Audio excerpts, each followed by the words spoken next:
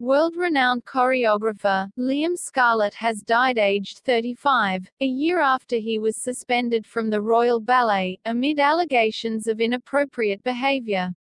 He joined the Royal Ballet Company in 2006, and retired from dancing in 2012, to focus on choreography. The Royal Ballet ended its relationship with him in March last year, after he was accused of sexual misconduct with students over a 10-year period.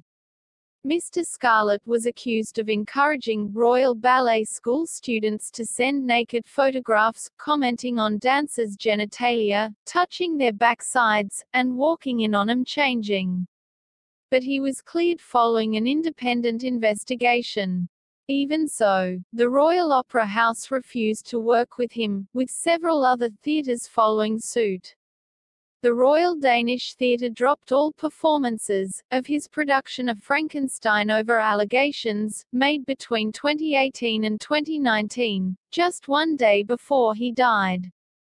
A statement from his family yesterday said, "It is with great sadness that we announce the tragic, untimely death of our beloved Liam. At this difficult time for all of our family, we would ask that you respect our privacy to enable us to grieve our loss." Last year, an independent investigation into Mr. Scarlett concluded there were no matters to pursue in relation to alleged contact with students of the Royal Ballet School.